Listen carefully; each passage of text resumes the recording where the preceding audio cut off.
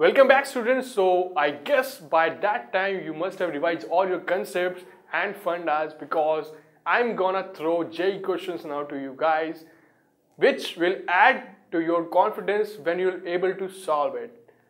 So here, let's begin with the JEE questions round. Let's begin. So now guys, we'll do some JEE questions so that your confidence will get boosted up. Okay, be ready for it. The first question: the radius of which of the following orbit is same as that of first Bohr's orbit of hydrogen atom? So see, you have to remember the formula which I discussed in the Niels Bohr model for radius. Here are the options: He plus, Li2 plus, Li2 plus when n is equal to 2, Li2 plus when n is equal to 3. The value of n is also given guys, okay? And Be3 plus when n is equal to 2. So what you can do this in this type of question guys, in this type of question, you know that your R is directly proportional to n square by z, right? N square by z. So if it's saying that first Bohr orbit of hydrogen atom, so that means you have to take n is equal to 1, and for hydrogen my z is equal to 1. Means my R value, it should get cancelled out, means it should be 1 for any of these options. Sorry. So now if you check it out, then individually you have to check, and for example you can check that R dash for this will be how much? This will be proportional to n square by z, that means 4 by, what is z value here? Atomic number is 2, right? So it will give 2, so that is incorrect. That's why this is not the correct answer. Check for Li2 plus n is equal to 2, so your R dash will be directly proportional to 4 by 3, right? 3 is the atomic number. Again, this is not the correct. If I go for Li2 plus and n is equal to 3, then can I have that? Let's check it out. If I go for that, then my R dash will be proportional to, what was it? N is equal to 3, right? So it will be proportional to 9 by 3. So it will give me again 3, but I need 1 guys. I'm not getting it right. So I think only one option is left here. We'll check that option as well. So that is R dash proportional to n is 2, so 4 by the z atomic number value is also 4. Yeah, so it is 1. So that's why the correct answer will be what? It will be D. Okay, the correct answer will be D, which is Be3 plus. Okay, Be3 plus for n is equal to 2. This is the correct answer. All three options are wrong here. Okay.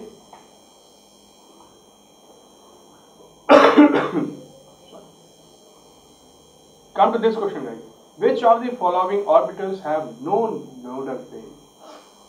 Now nodal plane, if I go to the slides which I just saw you, right, in discussing the orbitals, then just imagine what you were seeing there. What was the orbital shape? Where you were finding the nodal planes? Of course, it is there in the px, right? Px, you have 2 dumbbells and then 1 nodal plane. So it is the wrong answer. In dxy also it is, but in dz square there is no nodal plane. So this is the correct answer. Also 4s dash orbital, it also don't have the nodal plane. So both C and D, both will be the correct answer for this. I hope you understand it. Third question guys, the magnetic moment of cobalt of the compound HgCOCN4 is given what? CO2 plus. Means CO, the cobalt has having 2 plus of oxidation state here. This is a coordination compound guys, and you have to find the magnetic moment of cobalt. What is the formula for magnetic moment of cobalt? That is root of n into n plus 2, where n is the number of unpaired electron value. Okay, so I have to check the number of unpaired electrons. That's it. So if I go CO2 plus, the electronic configuration of CO is what? It is 4s2 and 3d7, right? And 3d7. So that means I have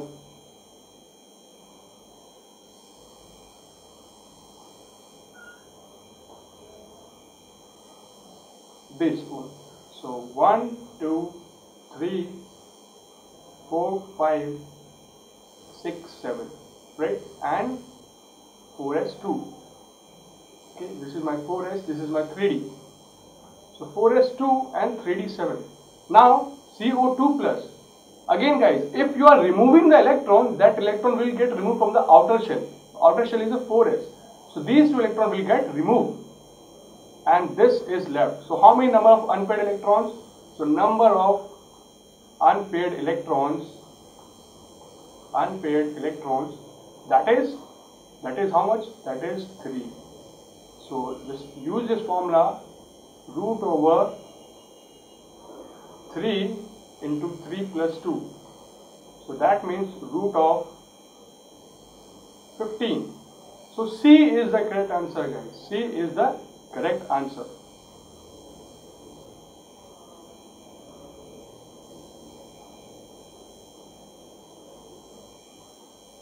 Let's check out this question. The maximum number of electrons that can have principal quantum number 3 and spin quantum number ms, that is equal to -12. Again, for this question you have to draw the orbitals, the number of possible orbitals for this configuration. If n is equal to 3, so if my n that is equal to 3, so my L value can take how much? 0, 1 and 2, right? I can take 0, 1 and 2. That means I can have either this one, or I can have this one, or I can have D as well, right? 1, 2, 3, 4, 5 orbitals here. And it is also given that spin quantum number ms, that is equal to -12. That means only one electron you have to take. So 1, 2, 3, 4, 5, 6, 7, 8, 9. So I think you got the answer now, right? The answer will be D part 9. This question has come in JEE 2011.